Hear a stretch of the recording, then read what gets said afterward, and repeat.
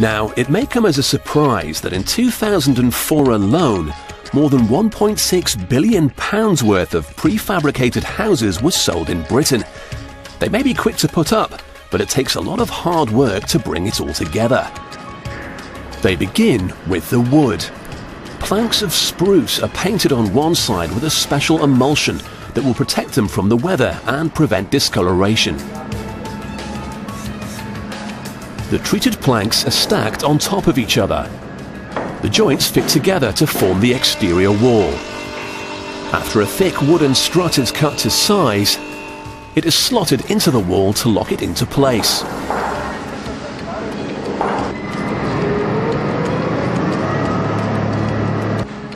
Cork-studded cardboard is fixed to the inside of the wall to help prevent drafts, but all of the walls have to be fully insulated too.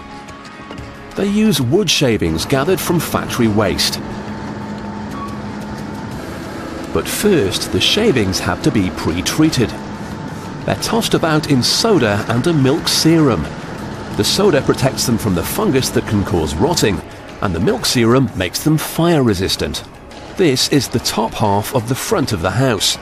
It's going to be stuffed with the shavings.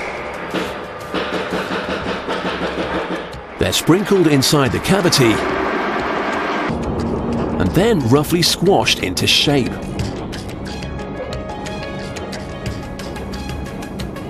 Finally, they're compressed to half of their original volume.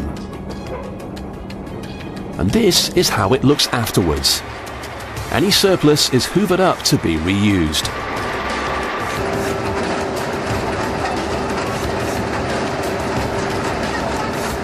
Next, they fix a layer of cardboard onto the frame to seal in the layer of insulation.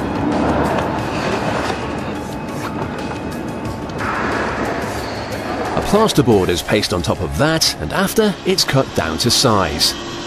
It's fixed into place by a very odd-looking gadget, a stapler on wheels. Next, a row of slats is attached which creates a cavity to house the electrical cables. A second plasterboard completes the wall, which is now 30 centimeters thick. Before the house goes to the site, the windows are fitted, so when it's put together it can be sealed instantly and no humidity can get in.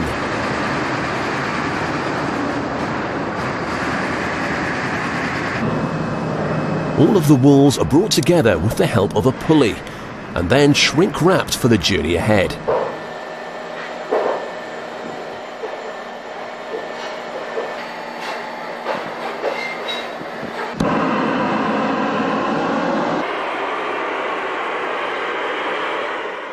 They are loaded onto a lorry, and then set off to become a new home. Early in the morning, the prefab arrives on site. A crane makes short work of hoisting the whole ground floor off the truck in one fell swoop. The walls have been stacked in the order in which they'll be erected to save time and energy. It's time for a key moment in the whole process. While a worker prepares some mortar to secure the house to its concrete foundations, the first wall is lifted into position. If it is even slightly out, the whole house will be skewed.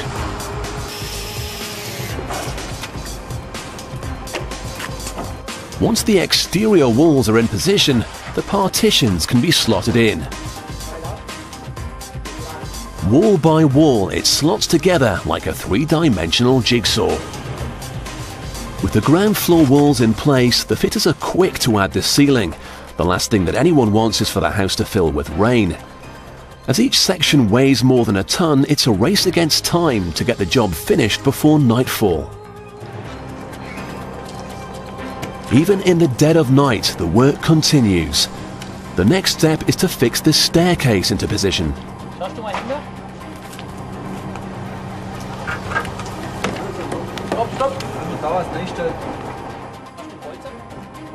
With that in place, they can build upwards, which they do without even stopping for a tea break.